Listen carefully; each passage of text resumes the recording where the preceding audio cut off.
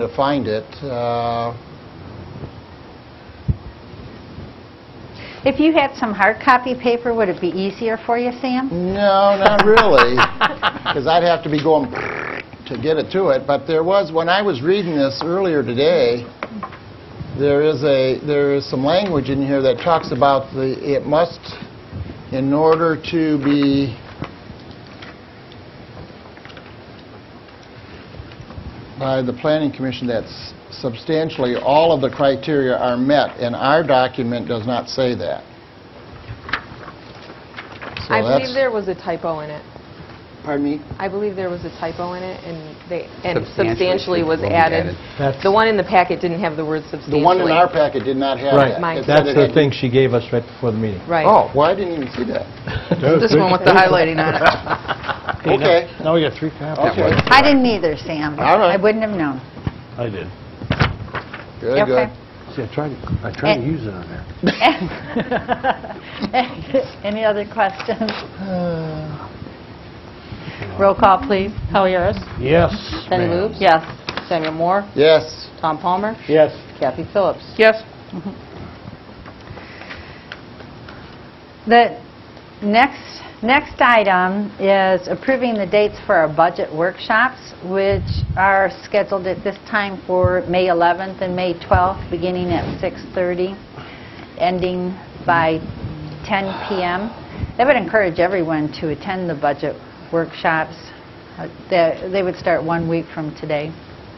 Your Honor, I move the city manager's proposed combined city budgets for the 2010-2011 fiscal year be received and filed, and budget workshops be established for Tuesday, May 11th, 6:30 p.m. City Hall Community Center, and Wednesday, May 12th, 6:30 p.m. City Hall Community Center. Support. I do have a brief presentation that I'll try I not to love bore it. everyone with of the Can I do a roll budget, call You'll do first? fine, of the Mark. proposed budget. I did shorten it substantially, so Can you do roll call? I'll run through that. Roll call first. No, he can do it. He can do it You now. want to do it in between? You can vote first if you like, but I'll leave that up to you. Hopefully this won't change the vote. You are still going to have workshops, I hope. You want to do the roll call now, or you want to wait? We are, yeah, let's do a roll call. Penny Lubes. Yes. Samuel Moore. Yes. Tom Palmer. Yes. Kathy Phillips. Yes. Howie Harris. Yes. I'll run through this. All right, this is just a statement that the budget is a statement of council policy, and the workshops provide the opportunity for council and the administration to collaborate for the betterment of our community, and the council prioritizes, implements the goals through the spending authorizations. Some of the issues we're facing right now with the uncertain financial environment is taxable values have dropped to the same level as assessed in 2004. And in fact, I was going through old budgets, and our proposed revenue in the 10-11 budget is less than our proposed revenue in the 99-2000 budget. So we've lost a lot of revenue. Loss of tax revenues have caused, in this proposed budget, wage freezes, some service cuts, changes to our health care again, and it could lead to future cuts and layoffs. The debt millages, or the rates, will rise in order to meet the debt principal and interest payments because of the loss in taxable value. So it will offset some of the drop in taxes. Some of the revenue changes have happened since 2000. The anticipated property tax revenue for 10-11 will be down over $650,000 from the 08-09 revenue from 2 years ago. This includes the 2003 referendum 2 mil election that was approved. Has been reduced by Headley since adopted. It also represents the revenue decrease of 10% from the 08-09 revenues of $741,600. So over the last 2 years, we've lost about 10% of our revenues. The continued reduction of statutory state shared revenue since the state started dwindling and taking that away in 2000 has been over $3 million since that date that we've lost in statutory state shared revenues, and some constitutional as well. And then, of course, our interest income is way down because of our bank rates. That, and we have less money in the bank. Reduction, some of the consequences of our revenue losses are the fact that we've had a reduction of full-time and part-time personnel through attrition and through some service changes. We've contracted local dispatch, jail, and animal control services. In fact, we're still working on animal control because we are not sure at this point whether Troy will provide that service because they're making drastic cuts. Personnel reductions result in reduced services and decreased public safety. Increased in deferred maintenance, public streets, infrastructure, and public buildings. We have stretched that to roughly $21.75 million once we do the final issue to over $25 million thanks to grants and other things we've been able to get over the last 3 or 4 years. Reduction in surplus fund balance to subsidize city operations to prevent further service cuts. And then requests to adjust current union contracts to freeze wages and adjust benefits to decrease costs. And we're currently in talks with all 3 of our unions to do just that. I will be doing a presentation this week similar to this to the unions to show them exactly where we're at. Some of the proposed changes for the 10-11 budget.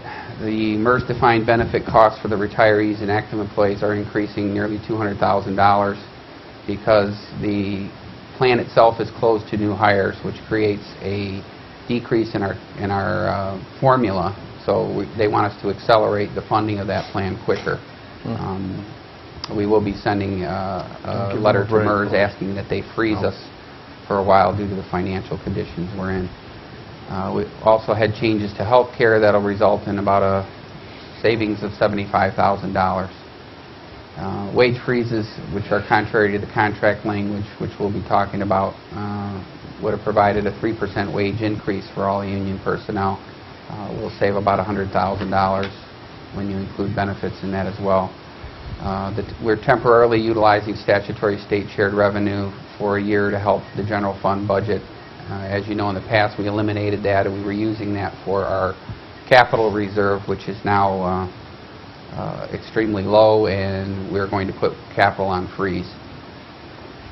Unreserved fund balance to subsidize the general fund expenditures proposed is $266,355, and that figure started around $850,000, so we have made some substantial reductions in the budget itself.